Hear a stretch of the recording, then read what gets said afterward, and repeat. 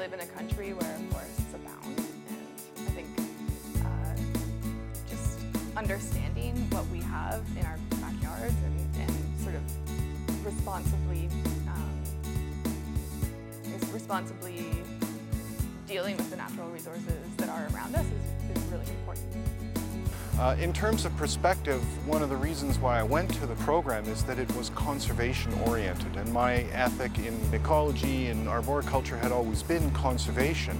And so having that angle of it, rather than classical management of single trees or classical forestry, silvicultural approaches, this was a different type of approach to the whole question of forestry or urban forestry, and it was from a conservative perspective. In that way, it definitely was helpful to build professional skills and just learning approaches that brought that perspective to the urban forest. I decided to study forestry because when you study forestry, you're studying ecology and biology and all those other things wrapped into one package.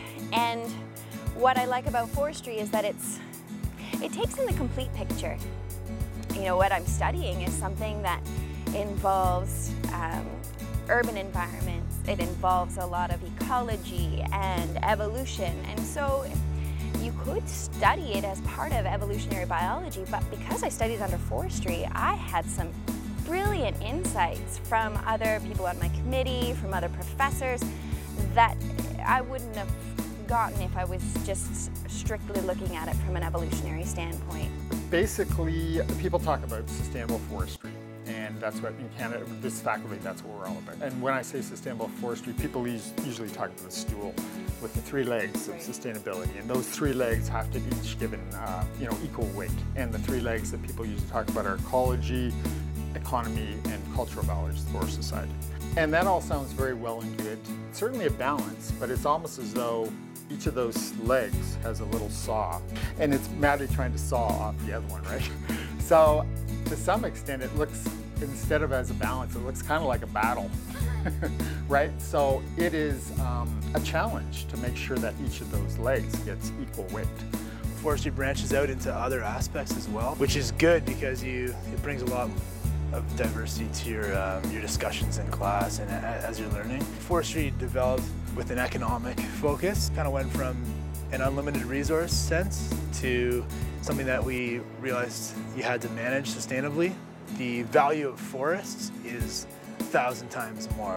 All the wild spaces, the empty spaces that we have in Canada, that basically qualifies as forestry, and because we have such amazing natural resources, we have to be able to manage them properly, especially with climate change and alternative forms of energy and stuff like that. It's, I would say, crucially important that we continue to focus on preserving and keeping the natural world that we have as healthy as possible. And I think that's what forestry is about. I think it's really interesting to see now that it's so multifaceted and welcoming. I think forestry is important, especially in Canada, because it just houses so much of our culture, so much of our country's biodiversity, our traditions.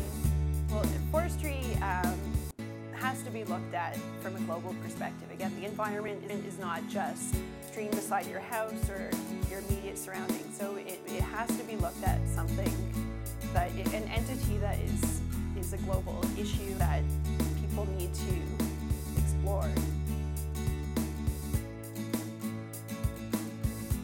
It's very interdisciplinary. Interdisciplinary. It's very interdisciplinary. It encompasses everything that's going on in the city, in the urban environment, and the forest around it, and makes that one big unit. You are able to kind of mold yourself into what you want to be. If you do want to be a forester, you can do that. If you want to be more a conservationist, it's very easy to sort of mold yourself into that.